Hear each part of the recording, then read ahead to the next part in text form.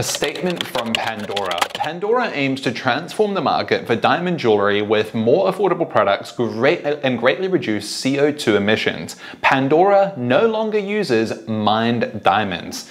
Now this is big. The global jewelry market is estimated to be $86 billion, and a big player like Pandora moving out of mined diamonds is significant.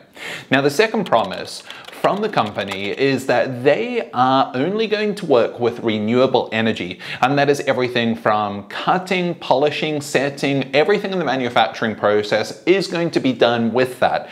That includes only using 100% recycled gold and recycled silver. This has been publicly stated by Pandora. Pandora's lab-grown diamonds also have a carbon footprint of 8.17 kilograms of CO2 per carat. That is 5% of what it takes to mine an actual diamond from the ground.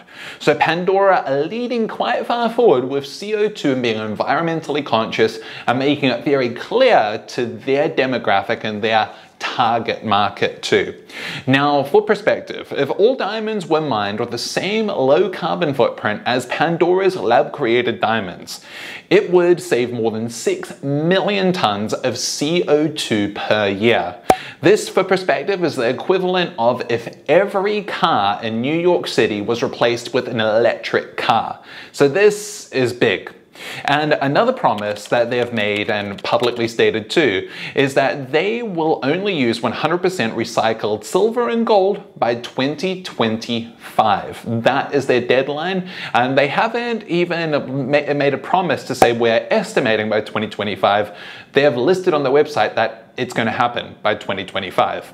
Now Pandora, they're taking a very big step in this direction, and many other jewelry brands are not leading in this direction with the environment in the front of their mind. At least not as many other jewelry brands that are as big of a player as Pandora is. So whether you believe or care about CO2 emissions or not, this is something that so many more people might even bring up to you too, because face it or not, we're becoming more environmentally conscious, and more people around the world care about this subject.